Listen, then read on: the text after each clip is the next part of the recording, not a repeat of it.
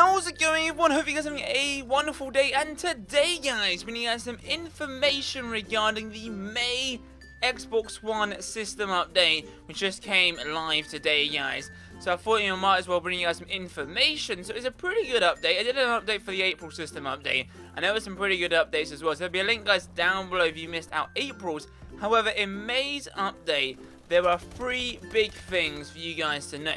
So voice messages have now been enabled, which is pretty insane. It was one of the top hit features on the feedback page for the Xbox One. And there'll be also a link, guys, down below if you want to go to the feedback page where you can submit any feedback about the Xbox One on which you would like to, be improved, addition, whatever, and people get to vote. So what I might actually do is do a video talking about future updates, and we could do like one video a week or 2 video or once a month or whatever, where I talk to you guys about the community updates. So let me know what you guys think, because to be honest, there's quite some interesting ones there, so let me know what you guys think.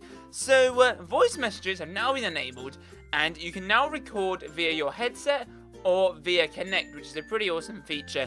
Plus, the main benefit is you can send between Xbox 360 and Xbox One, which is like a cross multi-platform, and you can send messages to your friend on the 360 and he can send them to you while you're on the Xbox One. Pretty awesome feature. Now, if you guys use Smart Glass, and some of you are like, Matt, what is Smart Glass? Well, Smart Glass is an app, guys, on your Windows tablet, your Apple tablet, any device these days, or Windows 8 even. Smart Glass is an app, right? And what the app is, it allows you to sign in with your Xbox Live membership or your Xbox Live account. And what it enables you to do is you can, play. You can basically do whatever you can do on the Xbox, except play games, on your phone. So, for example, I can see my dashboard. You can read messages, send messages, download stuff. Do whatever you want on the dashboard on your phone, which is pretty awesome. And what they've now done is they've added the feature for you guys to be able to power on and power off your console using your phone, which is a pretty awesome feature, or Windows 8, if you're running on the PC. But most of the time, I rock out Smart Glass on my phone, so that's a pretty awesome feature. On my phone, I'll be able to turn off, turn on, just like you do with girls, turn on, turn off. I wish you could do that with a phone, to be honest. That'd be a pretty awesome feature. But on the Xbox One, you can now turn on, turn off, and all that wonderful jazz, which is pretty awesome.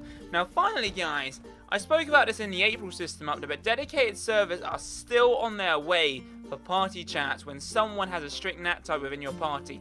Now, at the moment, they've slowly pushed it out. However, not everyone has this. At the moment, it's only for people who have a strict NAT type in your party. So, if, for example, in your party, someone has an open NAT type and a moderate NAT type, you guys won't get dedicated servers. However, if one guy has open, one guy has moderate, and one guy has strict, then you'll have a dedicated server. But what the plan is, though, is for all future, party chats, everyone to be on a dedicated server, no matter what NAT type you are. So that's pretty interesting. So anyway, guys, hope you guys enjoyed the video. If you guys did, be sure to give this video a thumbs up, guys. Subscribe if you guys are new. Comment down below and all that wonderful jazz. And have a fantastic day, guys. Adios. Ciao.